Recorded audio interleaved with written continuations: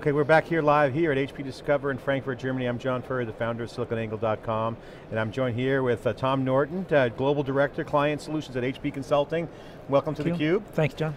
So obviously HP had a change a little bit with their services piece, big part of their business, a lot of profitability involved with in the enterprise group. Dave Donatelli was on earlier, the leader of the group, talking about the products and the solutions, and talking really about the revenue contribution and also profitability.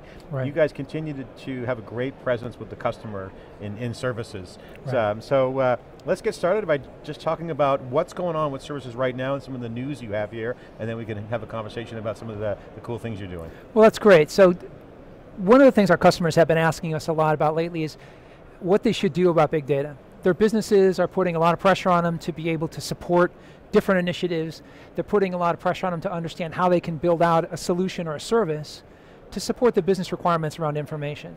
So what we've announced today is how they can develop strategies. Because really IT to remain relevant with cloud services that are being offered and the businesses doing a lot of work on their own, is they really need to be proactive about how they can build out a flexible infrastructure that can support big data strategies. Because we know you've heard information all over the place about variety and volume and velocity, but for IT that just means how can they handle the load? And how can they handle the variance of the load and the different varieties of load that's going to be coming into them to support it in terms of performance, but also in terms of being able to store it. One of the big trends that we've been covering on SiliconAngle is big data, obviously, but at many different levels. Obviously, when you talk about IT, it's about there's a lot of big data kind of going on within IT by itself, but also now with applications. The game in the technology world's kind of the same formula, computing and applications, but now modernized with mobile and big data with analytics, for example. So I want to ask you, what are you seeing from your customer base around the kinds of things that they're looking for right now? Obviously cloud and converged infrastructure are enabling them to think differently. Right. What we're finding, there's a lot of demand for services. What are you seeing around those services, around how big data and infrastructure, software-led infrastructure is changing some of the requirements for customers? Well, I think what they're challenged with is the integration points. They're getting a lot of information from partners and from different organizations about products. You know, I've got a product that can do structured analytics very fast. I got a product that could do unstructured data very efficiently. But what they're challenged with is how to put all that together and make it efficient. Because really IT is all about efficiencies and cost effectiveness and being able to respond quickly to demand. So what we see our customers asking about is how do I put those pieces together? They hear the word Hadoop, and what does that mean and how does that fit? Or they're going to hear, I've got unstructured data, I hear Autonomy, I hear Vertica, I hear others. How does that all fit together with the V's? So really, for us, we're getting a lot of traction in helping them, first of all, set that strategy, set that expectation about how they can prepare for the volumes and varieties of data, but also how they can make it efficient, how they can introduce archiving, or they can get rid of, rather than throw away, they can store non-essential data today that may be available for analytics tomorrow. But also at the same time, how they can speed up the analytic processing of data and be able to produce it faster and make it available faster to people so they can consume it. What are some of the projects you guys are working on? Can you give a little taste of like the flavors of the products and projects you're working on? Oh, sure. So it's all over the place. So we spend some time now today looking at, for example, in the transportation industry, but specifically for airlines. If you think about airlines itself, there's data that supports the weather conditions around the airport. There's data about traffic in the airport. There's data from sensors coming off the aircraft themselves. And how does that data, all those data feeds, affect the performance of the airline, affect the performance of the airport itself? So we've worked with organizations trying to understand that. Another example, you can look in oil and gas, where you have a lot of stores, and there tends to be fraud. Same thing would happen in finance. How do you measure financial transactions and look for fraud? Finance is a little more interesting though. We're working with a bank today that wants to understand multiple different analytical pieces. They've got wealth management that wants to understand what's going on currently in the market, and how do they deal with if there's information about a product they want to buy or a stock they want to invest in, their wealthiest customers, how do they know what's changing on a daily basis? But they also have information that they may be dealing with in terms of volumes coming from branch offices, for example, or it may be information in the market today about loans and how that's being affected in the global market. So all of these type of customers, whether it be finance, healthcare, automotive, or transportation, all are very active and getting into big data in a very big way, both structured and unstructured. What are some of the hot verticals you're seeing? You mentioned, obviously, the two, you just mentioned healthcare and finance. Right. What are the hottest verticals, if you can kind of roll on order, just kind of anecdotally, what are the hot verticals you're seeing the most activity in? Well, I think the last two are the two. So you can imagine healthcare. And you could take it from a regional healthcare provider who wants to know what's happening in their region and how it could be affected by things that are happening outside, even globally, about information trends, about health trends and things happening. So they may use information coming from Africa, for example, to understand how they can serve remote Minnesota, for example, where a doctor just isn't, or they could serve Alaska. So healthcare is significant in terms of the volume. We also know that I talked about finances, it's critical just in accelerated decision points. But you could also look back and look at communications providers, for example. And in communication, it's really important to understand what their customers are doing in communication, what they're looking at, what they're saying, how they're communicating, so that you can improve that communication service and you can predict spikes in communication services. So IT has always been kind of there to serve the business units, and with analytics, one thing we've observed is that you have this agility concept. It's always been talked about, agile infrastructure or whatnot, however you want to kind of put agile in there. Right. Businesses seem to be driving a lot more demands into IT, saying, hey, we have to, take the airline example. Right. Yeah, that's a really plausible, realistic way to improve the business. Right. We've got data coming off the airplanes, we have sensors, we got, customer data, all this converging into one essentially system, right? Operating system, if you will, for lack of a better description. So that's changing IT. So how is that, or one, is that true? Do you believe that, see that same trend that businesses are leading IT? Is that happening? And what are some of the things that IT you're doing to be more business centric? Well, I think it's absolutely happening. And so because a business, especially when it comes to big data, is going to dictate what they want IT to serve. So IT isn't really inventing anything here. The business is saying, I need information related to X. Now, that information may be a combination of different data sources, for example. So if I talk about wealth management, they're going to want to know market information, but they're also going to want to know trending information coming from social media, for example. Is this stock being talked about in a negative way or a positive way? So with Autonomy, we can have meaning-based communication come in a very unstructured format and fed in and combined with a very structured market format that wealth management group has. So that can be combined to be able to make some logical predictions on what may change in the overall marketplace. So IT has to be able to respond to that. They have to be able to handle the unstructured data and be able to manage it. They have to be able to speed up the processing of the analytics so it can be done real time. And that still has to be interfaced with their legacy systems. Yep. Their legacy mainframe systems, their legacy SAP systems, and so on. So all of that is really changing the scope of IT. It's challenging IT to a huge degree. So at HP, what we're trying to do is work with them to get them ahead of that so that they can create services based on models of how data can be processed. Combination of unstructured and structured could do X. How would you, because I think that's a legitimate, everyone's feeling that same kind of pain point and looking at it that way, although maybe different per vertical, but like to solve that problem with HP, what do you guys bring to the table relative to the kind of the products? That's great, because that's how we approach it. So if you look at something like an app system, for example, what that allows people to do is to introduce the app system for Hadoop, which was announced today. We can introduce a system like that which gives them full Hadoop functionality, but at a scale that they can adopt easily. But also with the app system and CMU that are part of the overall app system itself and App Manager, they have the ability to predict trends. They can scale them. They can add cluster. They can add nodes within the cluster and scale the volume of information they can process easily from a centralized console. So the customer doesn't have to invest in a huge appliance that on a large scale is going to handle immediately petabytes of data. They can come in at a terabyte level and be able to expand to petabytes and multiple petabytes in a easily digestible form. It's not this big monolithic project they got to roll into. They can start a little small, right, and kind of build around. Is that what you're saying? Yeah, that's what we're saying, yeah, because we help them, because one of the things they've asked us to do is what should their roadmap be? How much storage do they need today? How much compute power do they need today? And so what we've been able to do with consulting is to help them map that out, to build that plan.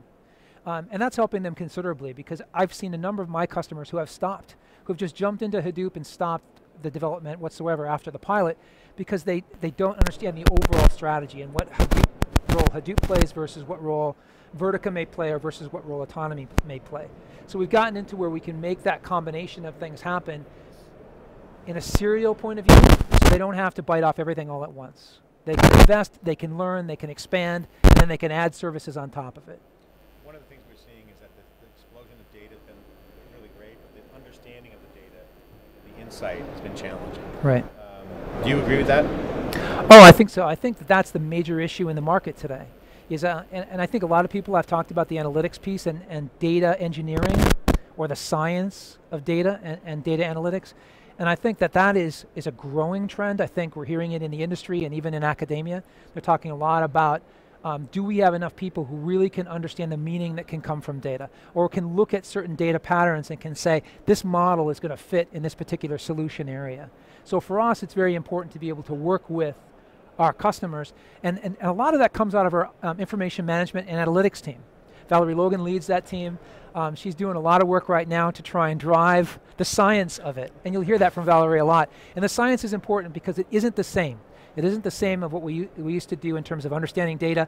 You got to look at meaning, you got to look at trends, and you got to have an understanding of what is potentially available in the data, not what's immediately available. Yeah, we saw that at Hadoop World, the understanding gap between data. Data's exploding, but the gap is even bigger. Yep. But that brings up the question around, which was at another big discussion at Hadoop World at Strata, was around big data, was the disruption.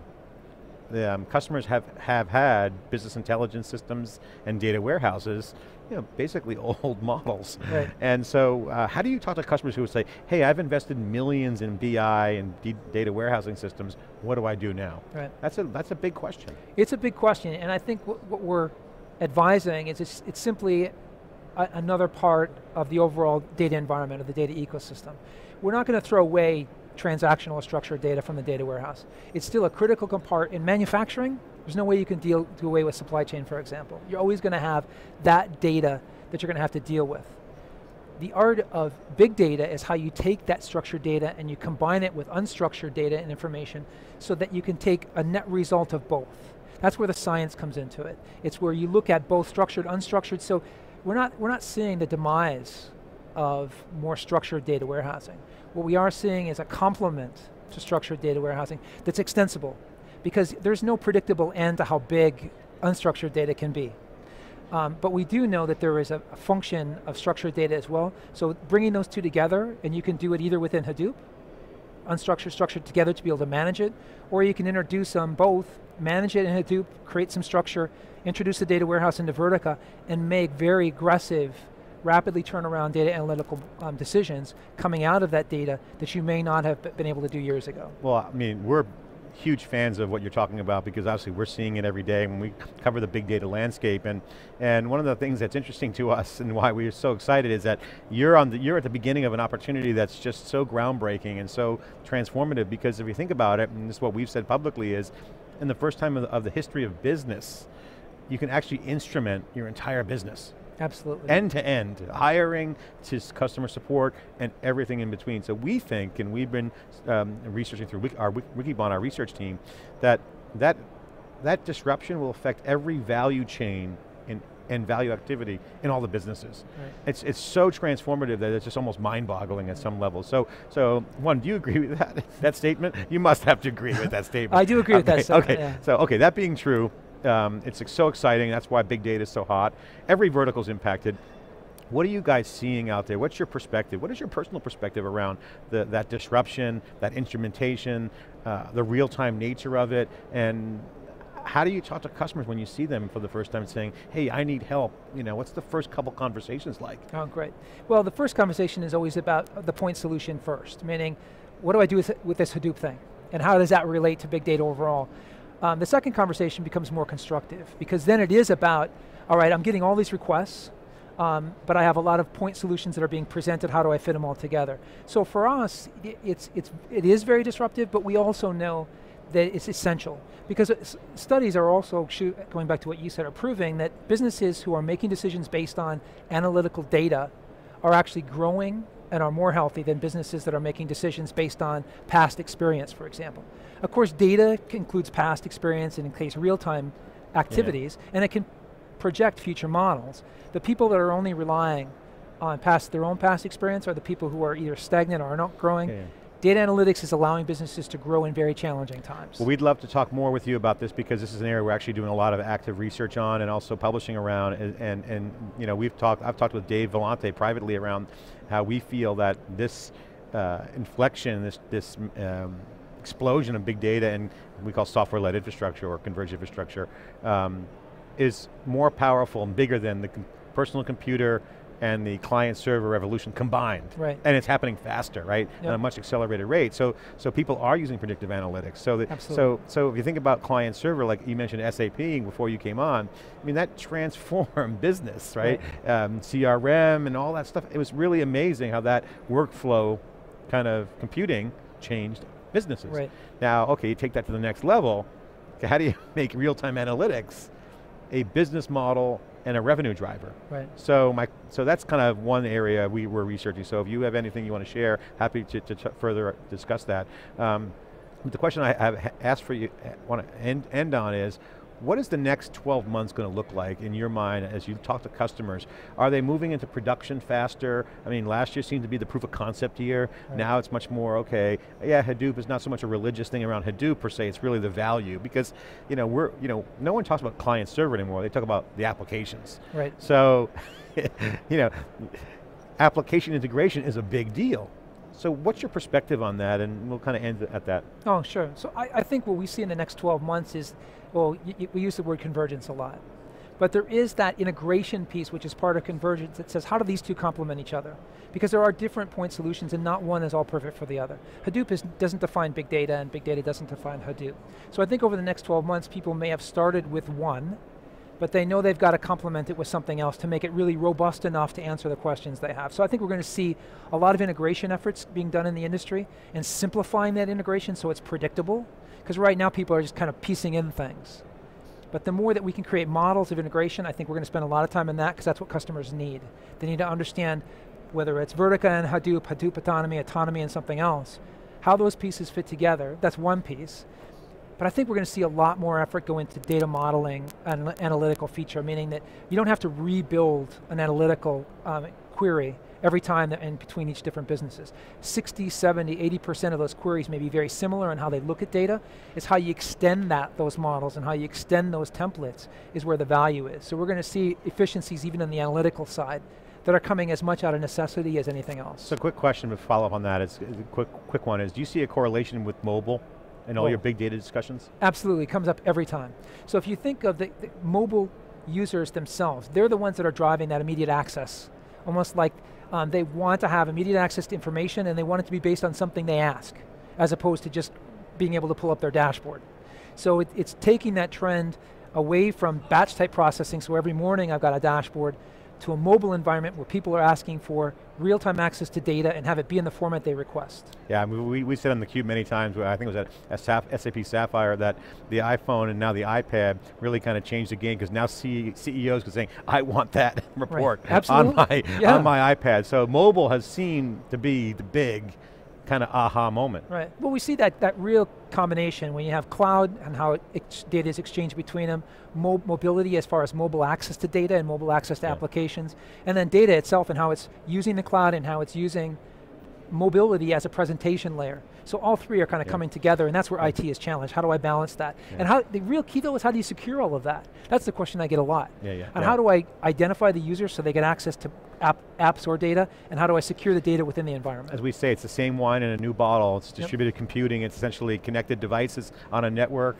And I think HP is going to have a really big opportunity with big data. I think, autonomy acquisition aside, and I think that's going to really pay off for HP as they bring in other new elements to it, because big data is the app. It's the application. Analytics is just an application, and I think that's going to be, back to our original talk, computing power and all the things that go around it, and apps. Absolutely. So big data is an instrumentation capability in real time. So exciting! Congratulations, Tom. Thanks for coming on theCUBE. Okay, we'll be right back with our next guest after this short break.